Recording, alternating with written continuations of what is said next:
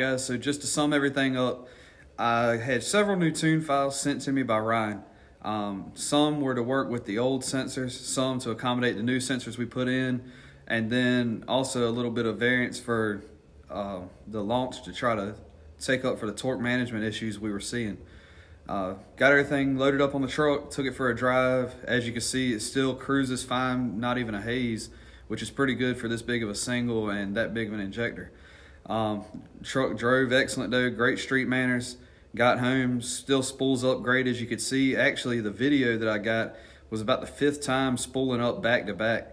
And so the transmission already had a little bit of heat in it, and it still did great, a whole lot better than what it was trying to do at Truck Wars. We did notice a couple issues when we were driving that unfortunately I didn't get on a data log, but we started getting a lot of injector rattle and a lot of white smoke, and then all of a sudden it just went away, cleared right up, and drove perfectly fine after that. So one thing I hadn't thought about was this truck is still running a draw straw. I don't have a sump put in it yet, so I don't know if we've just reached the limitation of that.